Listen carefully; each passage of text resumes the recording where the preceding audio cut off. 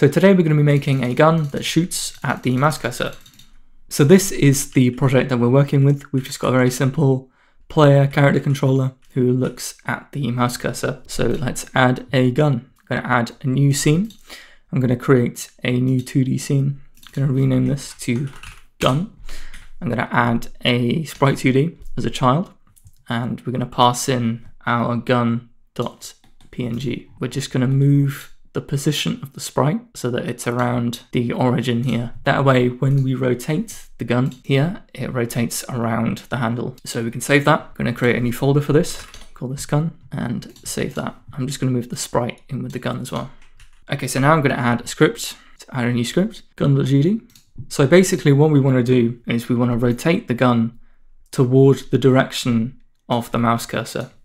So the way we do that is with a function called lookAt, which if I hold Control and left click will take me to the documentation, which says it rotates the node so that its local x-axis points toward the point, and the point is the vector 2 that you pass in. So we're going to pass in the get global mouse position.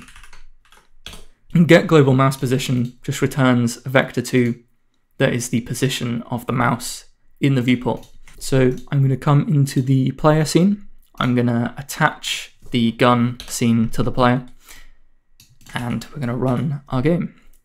So as you can see, the gun looks at the mouse cursor, but when we go past 90 degrees, the gun is upside down and looks a bit weird. So the way we're going to fix that is if the gun is pointing to the left, we're going to times its scale by -1. Now Godot does all of its rotation calculations in radians. Instead of using rotation, I'm going to use rotation degrees, which does it in degrees, which is a lot nicer to handle. One issue though is that you can see if I print the rotation, it's possible for the rotation to just go, into a huge number, right? You can just infinitely increase if I keep spinning this gun around. The way we're going to fix this is we're just going to clamp the rotation so that it can only be between 0 and 360 degrees. So I'm going to type rotation degrees equals wrap rotation degrees 0 and then 360.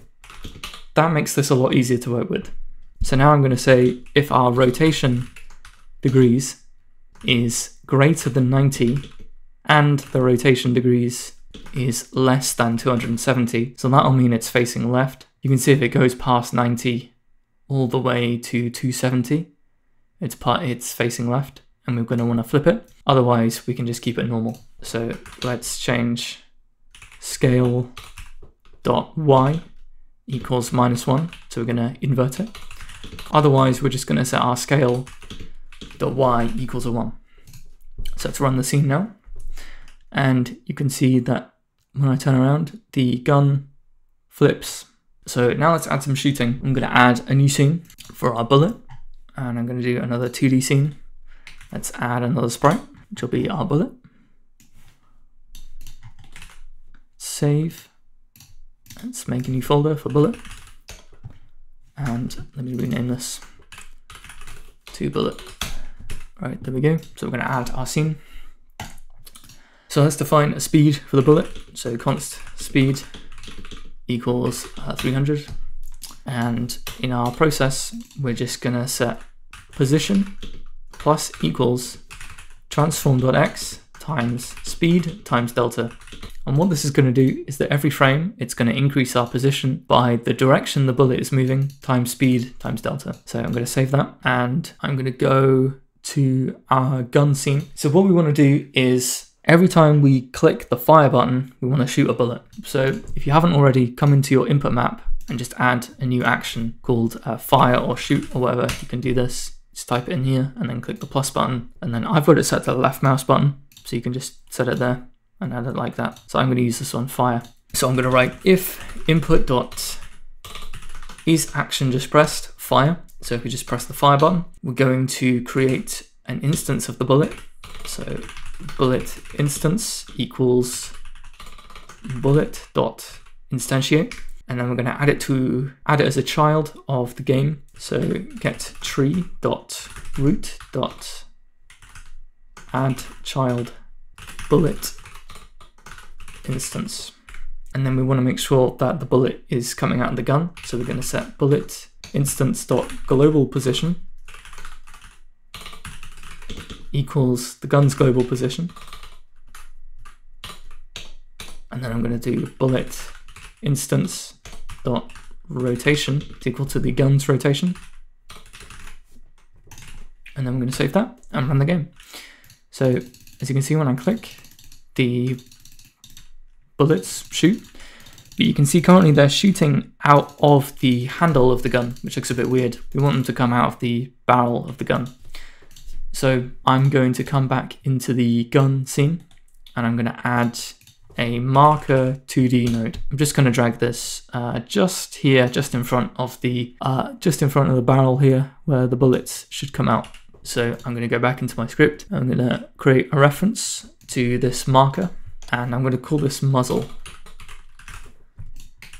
So this is going to be the position that the bullets spawn from. And instead of setting the bullet's global position just to the gun's global position, I'm going to set it to the muzzle's global position.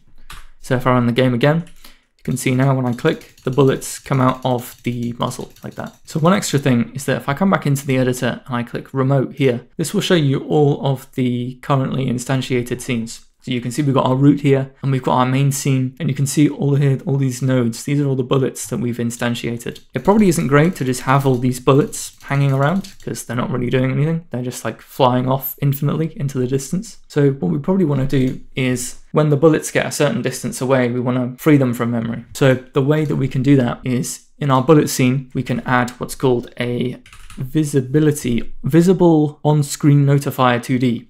Now, if we add one of those, we get this little pink box thing, and I'm just going to make this a bit bigger. Just going to do this.